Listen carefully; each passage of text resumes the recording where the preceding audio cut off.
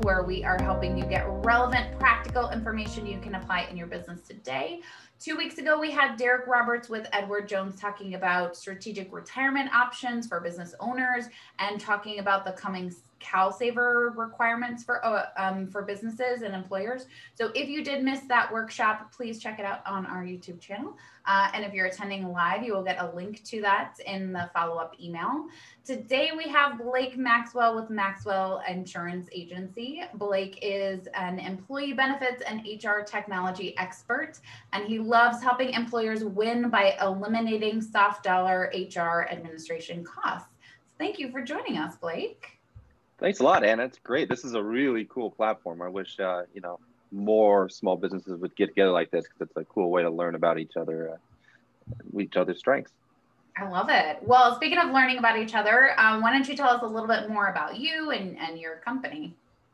All right. Well, yeah. So my name is Blake Maxwell. I'm the founder of the Maxwell Agency Insurance Services. And, I just grew up loving insurance from day one, basically came out of the womb at 2 years old and went, I'm going to be in insurance, which I think we can all safely assume is not the case there. But basically local Southern California raised, went to school at UCI, pretty much graduated college in an environment that things were tanking, and basically fell into insurance. I think like a lot of people do, spent time on the carrier side, the broker side, and then started my own brokerage a few years ago, focusing on employee benefits. Love it. So when do you think employers start actually thinking about insurance benefits? I mean, I really think that insurance benefits, specifically on the health insurance side, is probably one of the first things that come up, because a lot of us, I think, Anna, that we can definitely both relate to this, being entrepreneurs. In the beginning, when you take that leap of faith and start whatever your passion project organization is, one of the major things that come to the front of your mind is like, man, I work for a Fortune 500 company that provides me this great benefit package. Now I want to go and start Crew or Maxwell Agency to serve all of our, all of these awesome clients that we're going to hopefully go out and look for. But we go, what do I do for insurance? I know that it's important. I have to have these things. So from day one, I think it's something that people think about. A lot of employers, when they break off and kind of are in that formation stage, they look towards individual type insurance programs, which are available through Covered California. And then once they get their baby off the ground and like things are going and they're gaining clients and things are going great, they quickly realize that in order to attract the best and brightest talent in their industry, they need to offer a well-rounded benefits package to encourage those employees to make the jump. And so we are there to assist those employers, not only by like identifying and implementing, but also by implementing technology solutions that makes it easy for them to do so. Yeah, that's such a good point. It's easy to kind of forget that as you're growing out your own practice, that if you want to attract great people, you need to make sure that they want to be there and that they have the benefits that they need so that their needs are met as well. So what do you think a business owner should be considering when they're looking at benefit plans? Yeah, if they're really in that rollout stage, so their team's growing, they're looking to attract and retain those great employees. There's a few things that they want to start thinking about. The benefits landscape has really changed quite significantly over the past 5 years. Historically, it was rather difficult to get a plan off the ground because of what are called participation requirements, in which case the carriers were requiring a very high threshold of participation in order to get a plan issued. Historically, it was around 70% participation, which would make it difficult to start a plan with a low contribution level. That being said, now in the post-Affordable Care Act environment, things have gotten a lot easier. So that hurdle as far as sponsoring 100% of the cost isn't there anymore. We have the ability now to issue plans with no participation requirements. So, a lot of employers, if they're interested, bottom line, in setting up a group benefit package, you could set up a plan with a minimum of $100 a month contribution. It's not something that has to break the bank necessarily right away, because I think as we all can, agree, when you're in that startup phase, every dollar counts. And so we definitely don't want to be biting off more than we can chew, even if it's for a good thing. So that's kind of what I would leave with as far as what I would thinking about in the beginning. Totally. So I know a little bit about this from my own experience, but I would love for you to share a little bit about how you guys leverage technology for your business owner clients. Total dork. total dork. I pretty much love all things insurance, all things technology. Insurance is cool and it's great and has its place. And I think we can all agree that it's important. But to me, insurance is a little boring. Don't tell anybody, but that's the fact. But what is really, really cool is being able to implement these technology solutions into small businesses just like ours and show them how they can maximize efficiency right away from day one. Starting with things as simple as benefits enrollment or that open enrollment experience. I think most people in smaller industries, their eyes start to roll in the back of their head right away because they're like, oh, great, someone's going to get up, they're going to talk about the insurance, they're going to hand me an encyclopedia stack of paperwork, and they're going to tell me to fill it out, and they're going to come back and tell me I'm missing information. And so what we've done at Maxwell Agency is just really found awesome technology that we can help our clients eliminate a lot of those soft dollar costs. So like for open enrollment, for instance, rather than handing you a stack of papers and saying, here you go, wouldn't it be easier if we could export all of the information out of payroll into a benefits enrollment system so the employees are just reviewing that their address is correct rather than having to fill out the forms, signing electronically, be able to see their deductions from their paycheck in real time versus having to my birthday was October 2nd, and then 3 days later, they get the rate sheet back. So things like that, I'm very passionate about. In addition to that, our technology solutions, so it streamlines that benefit open enrollment portion, but we can also help employers really make meaningful savings in their onboarding functionality. So when I say onboarding, things like I-9s, W-4s, emergency contact information, our system has the ability to collect all that information during the new hire process. In addition, it can handle offer letters, which can be rejected or accepted by the prospective employee. And the employee can actually go through all the required documentation from employee manuals, policies and procedures, maybe an NDA, things like that.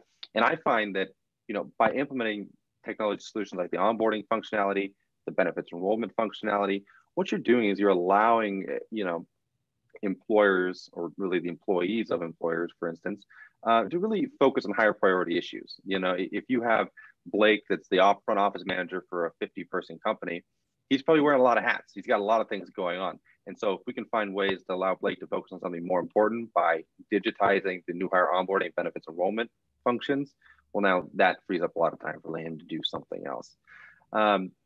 Furthermore, we also have the ability to handle HRIS functionality within our system. So the HRIS functionality would be like performance review tracking and things of that nature. In addition to that, we have some really cool technology like learning management systems that we deploy to our clients, some basic HR services, some compliance services like SPD and RAP documents, which we could talk a lot about.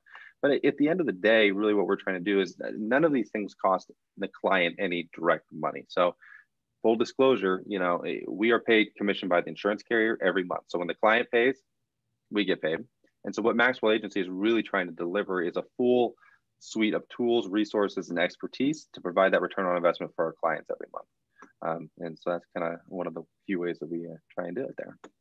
Yeah, that is something I totally love about your guys' business model is those systems are expensive, especially if you are, a business owner. Maybe you just have a handful of employees and you want to do things well, but the, HRIS systems or, paperless onboarding, all of those kinds of things can get really pricey. And the fact that you guys just include it just to work with you and take some of those pain points away is something that is really awesome. I like it a lot. So you mentioned a few of the benefits, and saving that person time and kind of saving that business, hopefully some time in that onboarding. What are some of the other benefits for that technology? I know you briefly mentioned a learning management system. What are some of the things that you are hearing from clients that they're liking about the technology you guys use? Yeah, so it really, for us, so we kind of touched on the new hire onboarding functionality, which I think we can all agree saves time. We talked about the benefits enrollment. We talked about the HRIS functionality. But like I said, if we're getting paid monthly, I should be trying to deliver 12 months a year of a value back to our clients so they can really look at their return on investment and understand what they're receiving. So what we did is we took it a step further. Besides this basic, new hire onboarding benefits technology, we offer that full learning management system that you mentioned there. That's become extremely prevalent these days because as most California employers know, if you have 5 or more employees, you're required to conduct sexual harassment training for employers and managers by the end of this year. It was one of those things that we were getting asked quite a lot about. And so we made the investment in a learning management system for our clients. So what that means to them is that an employer, if you have 2 employers or 200 employers or 200 employees or 2,000 employees, you have a full suite of over 300 courses that you can deploy to your employee population in regards to training. So the training, they go through it, they take a quiz at the end, it prints the certificates, and it's just a nice value-added service that Maxwell Agency provides, especially these days where employers have to do something about the sexual harassment training. But really, there's tons of great information in there. There's things, ergonomics training, there's PPE training, there's coronavirus training, there's a full suite of HR trainings just for if you had that front office manager that's wearing the HR hat now. So you have a lot of great tools and resources within the learning management system that just makes sense for a small business to be able to offer the same value add services for their team members as a large organization. I love In it. addition, yeah. It's also nice that the learning management system, like people can log in remotely because totally most of us are working remotely. So a lot of times, even if employers offer trainings, like they might not have a way to deploy it, but in a way that we can all access right now. So that is awesome. I'm so sorry, you were saying. Oh yeah, no. And so like all these technology resources, they're great. But one investment that we made a few years ago was, in addition to having best in class tools and resources, we figured this is all great, but if people aren't using it, what's the point in spending the money on it? So what we've done is we've actually invested in a position within our agency, just doing training, or just doing a director of technology position, just to be reaching out to our clients to encourage them to use these tools and resources that they already have at their disposal. A, and then B, have somebody or somewhere to turn to when issues come up. Because as we all know, when we're learning a new system, it might have a million, great bells and whistles, but if you don't have somebody to pick up the phone, call, or text for an answer, it's not, not really providing a lot of value. So that was a big differentiator for us as well. Another pain point that we saw a lot of issues with, aside from the learning management system, is with COBRA. So employers with 20 or more employees are subject to federal COBRA. What Maxwell Agency does to try and provide value surrounding the COBRA world is that we actually have an integration with our online enrollment portal with a third-party administrator that handles COBRA. What that means for an employer is that you don't need to worry about COBRA anymore, essentially, because when an employee is terminated from the online enrollment portal, the TPA is automatically notified, and those initial COBRA notifications are sent out at that point. So that was another, kind of nice thing that Maxwell Agency was just trying to eliminate some more pain points there. Something that I think is very beneficial for our clients. That's so awesome. It is all of those kinds of things that can so easily trip you up as a business owner. You're trying to check all the boxes, you're trying to do everything correctly. And, sometimes you just don't even know some of the things you're supposed to do. And then actually executing it, especially if you're letting an employee go, there are a lot of things that you're worried about. Process of letting somebody go. And so making sure they get the COBRA notification is probably not top of mind or part of that. But it can, it will be pretty top of line when the employee's attorney figures it out, though, because it's a huge liability, so, which a lot of employers do not think about. It's just amazing to me. I mean, that leads me to another point. I mean, something else that's aside from the COBRA, something else that we saw, as a major pain point for employers was something just as simple as compliance. Compliance is tough in this arena. There are a lot of rules and regulations surrounding employee benefit plans. And one of the ways that Maxwell Agency saw a good way to provide some value is to make sure that we don't lose clients because they are not in compliance. So things as simple as Section 125 plans, which you're probably well aware of, which are basically an IRS plan document that allows employers to make pre-tax deductions from their employees' paychecks. And then secondly, summary plan descriptions, or SPDs, which is like an encyclopedia of insurance, legalese, that a lot of employers mistakenly think is the insurance carrier's responsibility. But when you actually look into the Department of Labor, this is a requirement that the employer has to have put together if they're offering a health and welfare plan. And if they were to go through a Department of Labor audit and were unable to produce this document, the fines are pretty steep, upwards of $100 per employee per day. So it's not something that you want to mess around with. And, because we like to retain clients, not lose them, it was a worthwhile investment for us to be able to deliver those documents at zero cost to our clients. Yeah. I really enjoy, because this is definitely what we want to be about, is that combination of technology that makes things easier and more streamlined, and then an actual expert who is making sure that you are doing all the things that are going to keep you out of trouble, that are going to keep you compliant, make sure you even know about the things that are going to do Mm-hmm. that, and then helping you create a strategy around doing them in a way that isn't sucking up your time and resources. I think that's fantastic. Totally. I mean, that's why I think that Maxwell Agency and Accrue are very similar. I mean, obviously we're in different verticals, but like our mentality is very similar. I mean, I, at least in the insurance space, there's a lot of money in Silicon Valley really funneling into a lot of these tools and resources that we're talking about. But what they are fundamentally missing is that although they have great bells and whistles that we do too, they're missing the people aspect of it. I mean, I've sat through numerous meetings with these, giant Silicon Valley tech startups that everything looks great. But the problem is when you actually start speaking to the advisor on the other end of the phone, it's a 23-year-old college kid that can barely spell insurance. And, he or she just doesn't quite have the depth of knowledge to really provide a lot of value. And that's where I think a model like Maxwell Agency or even Accrue is great, because you're getting the same valuable tools and resources that, you should expect, but backed by, a decade plus worth of experience in the field. Well, and I think also backed by a team of people who actually wants you to be successful, who actually sort of cares about whether your business is doing well and whether your needs are being met, whether, you're staying in compliant, whether your employees are getting what they need, like who's actually invested in you being successful. I think that's unique, which it shouldn't be, but it's nice to have that. Yeah. Are there any other issues that you see run into a lot with business owners in terms of their benefits? I mean, All the we talked about a time. lot of issues. Yeah, I mean, so we talk to employers daily. I mean, that's one of those things that like I really love about our business is that insurance is insurance, which we talked about, but small business owners are awesome, and we all have different pain points and issues going on in our businesses.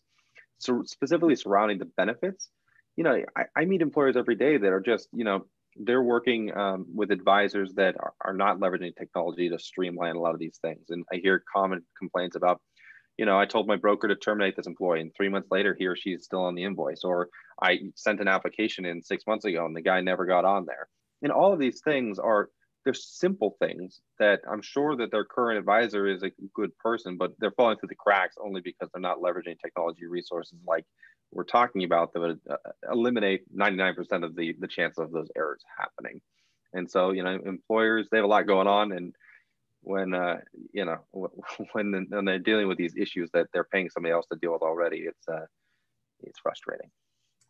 Yeah, I'll say I've definitely seen those and gone, Mm-hmm. hey guys, didn't you guys let that person go? They're Yeah, you're like, still hey, on the they're bill still here. though. And Yeah, like, I don't want to be catching that stuff. So totally. yeah. Yeah, no, it's a big thing. And in addition to that, I think that in Southern California, at least, having a broker that has a bilingual staff is vitally important as well. At the end of the day, we're trying to provide value, like I've talked about here a few times, to employers, but we're also trying to provide value directly to employees. And it's kind of hard to provide value to that employee if you're working with a 100-man machine shop where the primary language in the shop is Spanish. It's kind of hard to do that if you have no one that can help explain the benefits to them. That So. is such a good point. I think, I mean, ultimately, you are offering benefits as a way to, ensure that your employees' needs are met.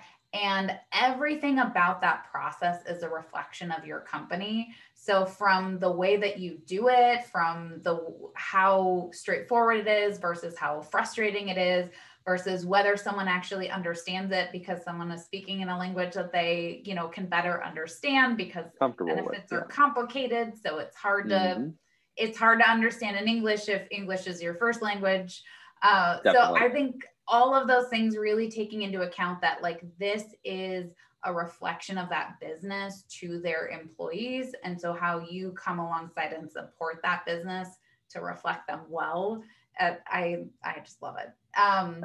So for the systems that you guys do use, is there Mhm. a single sign-on for employees? Do they have different logins for different systems? How does that technology kind of function? Yeah, so I mean, obviously these days, as far as a single sign-on is concerned, so how the process typically works, let's just start there. Is that so? Let's just say you were using the onboarding functionality and the benefits enrollment functionality. You would send an offer letter if you wanted to out of the system, at which point then the employee would accept or reject the offer. If they were to accept the offer, it would take them to a sign-on link, in which case it would ask them to generate a password essentially um, from that point. It's a dual, it uses a like a dual factor authentication for all enrollment for security purposes. So typically that's like a cell phone or an email as far as generating code, just to make sure that we're not losing data. Obviously we carry plenty of cyber insurance, and we are very, very concerned with cyber liability and exposing our clients' data. So it's something that we take maximum precautions to make sure that that's avoided, knock on wood. And you know as far as different integrations within the system, what we've actually done is, depending on the vendor or what specific system we're talking about, we will link all the different programs within our online system. So that way the employers or the employee have a single location where if they want to log into the learning management system, we'll hyperlink it within that system. If we're logging into some of the HR components, we have a single sign-on API for those components that is all within that same system. So to answer your question, it depends on, we'd have to go through each of the services.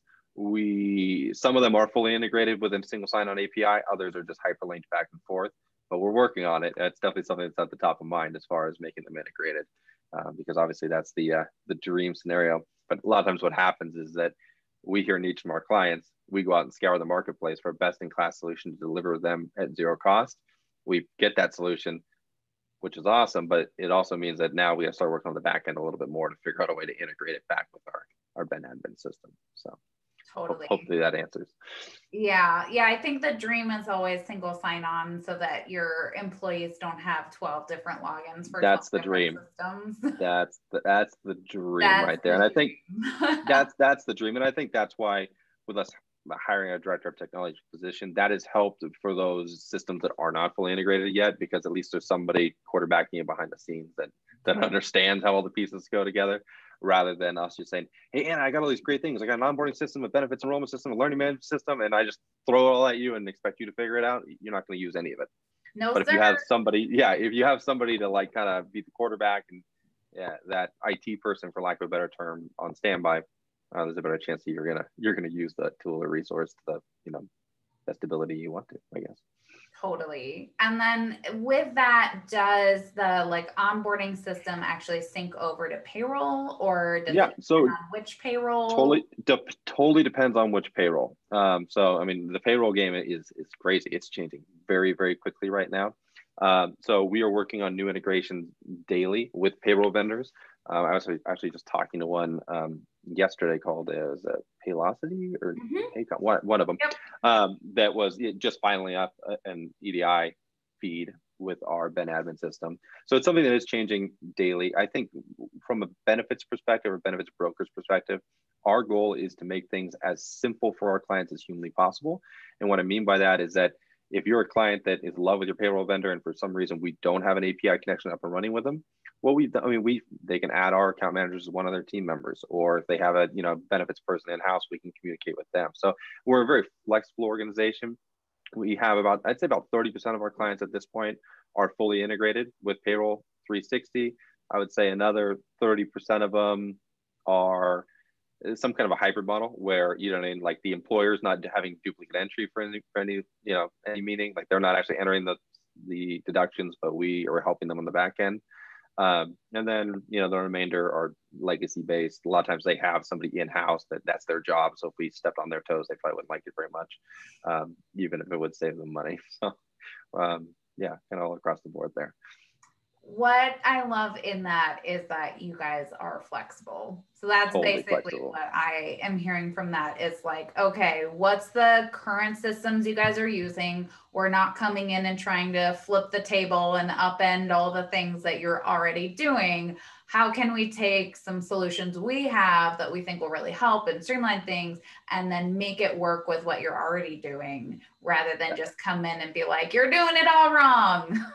Yeah, well, a lot of time, quite frankly, it's an incremental approach. I mean, we have a lot of clients that, especially right now in COVID, I think what a lot of employers are dealing with is that I have 50 employees. I sure as heck don't want to get them all together for an open enrollment, but I know if we do a passive open enrollment where we don't actually hold an open enrollment at all, that's not a good thing either.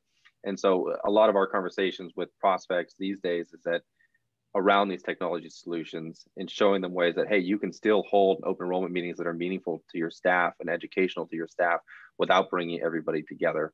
And so we're seeing a lot of movement around, that being is kind of the impetus to the change. Yeah, well, and you mentioned offline that you guys are even kind of helping to facilitate that by even sending physical devices to help with that. Well, think about it. So, I mean, if you're a manufacturer and you have 100 employees, all this talk about technology is going to put you to sleep. And you're like, yeah, I have 100 employees. I have 80 guys in the shop. Majority of them are bilingual in some manner. Technology is good and all, but there's only 20 employees that have an email address. Well, what we've actually found and what we've been able to do to serve that in populations and be able to provide them with these technology resources, that we educate our enrollment staff. And what we're doing these days is we're actually sending out Surface Pros, Microsoft Surface Pros, to our groups. And for open enrollment during COVID, where they don't really necessarily want everybody together and they don't want us there, we still want to make sure we deliver that return on investment to the employee and make sure that they still receive the education or the explanation of the plans. And so we send out Surface Pros to them. And so now what's happening is that a lot of times the HR department within the company, they'll schedule 15-minute increments with the employees. We'll send out, 2, 3, 4 of these Surface Pros to them. And essentially, instead of us meeting in the same room, we're meeting just like this. And so essentially what happens is that we go through your benefits. When it comes time for signature, we'll remote in and you can sign right there on the tablet and you're done. Because at the end of the day, the organizational aspect of technology is nice, but really for at least like a manufacturing type industry, it's about efficiency. And if we can take a 15-minute per employee enrollment time and cut that down to 7.5 because we're leveraging technology, that's great for everybody. And that's one of the ways we've found that we're able to do it even in the world of COVID. That is so awesome. Anytime I talk to business owners whose focus is on serving their clients, serving them well, meeting them where they're at, and offering them solutions, but not creating expectations that are unreasonable. We want to offer you technology. And if you don't have the physical device that will facilitate that, we'll send that to you too. How can we make this easy for you? Because we exist to serve you. We want to make sure your needs are met. So that's the goal. I love it. I love it so much. Every time I talk to you, I feel like I learned something new and I get excited about benefits, which is a very weird feeling. So stop. Can we talk about Slack or, Zaps or anything like that next? Some really, really exciting stuff because we can really get some cool automations going. Oh God, we are going to have to schedule a follow-up to just geek out about tech because I am super down. But you can see me in Zapier. It's crazy. I can get those zaps firing like crazy. It's great. Don't get me started on Zapier because this workshop will never end and we'll spend the rest of the day doing this. Thank you again for coming to share with us. And if you guys are interested in connecting with Blake, we are going to queue up his contact information.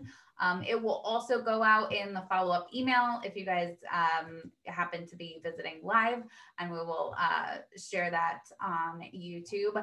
For November and December, we are going to just host one workshop per month, so that you guys have time for spending time with family and doing other holiday activities. Our next workshop will be on November 5th, and we will be talking about strategic recruiting during COVID. So we hope you can join us. Thanks again, Blake. Anytime, guys. Look forward to chatting next time.